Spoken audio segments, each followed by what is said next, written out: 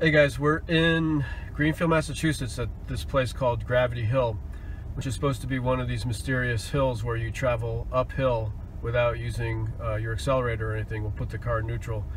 So we'll show you a demonstration of it and then we can show you how it works. So we're in a car right now. We're going to put it into neutral and then it looks like that's a slope going uphill. But the car will actually move forward on its own power. So let's give it a try. Okay, foot off the brake. Okay.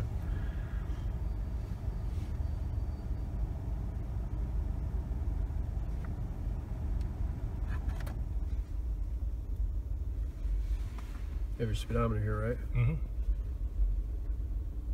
It still says we're doing 0. Says we're doing 0?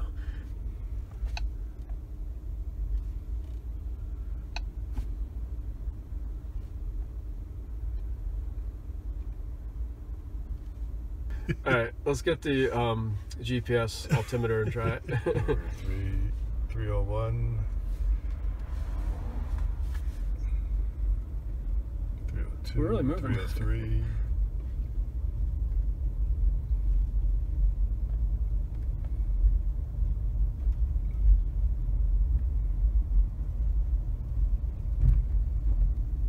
Yeah, I mean the elevation is going down even though it looks like we're going up.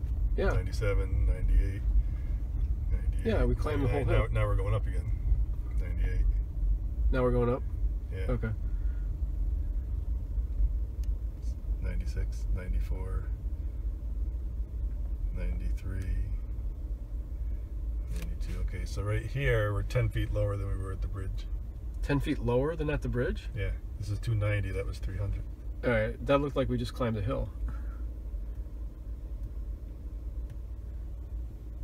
286, now we're still lower. We're still lower than the bridge. Wow. We started at 300, right? Yeah. Okay. It looked like we climbed the hill.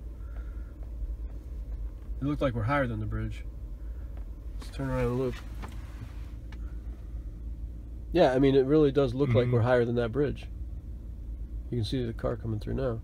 Yeah, now we're going to start picking up. Alright, so now we're going to try the opposite. We're at the what looks like the top of the hill.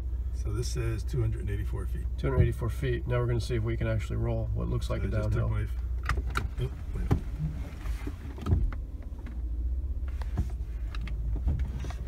Just took my foot.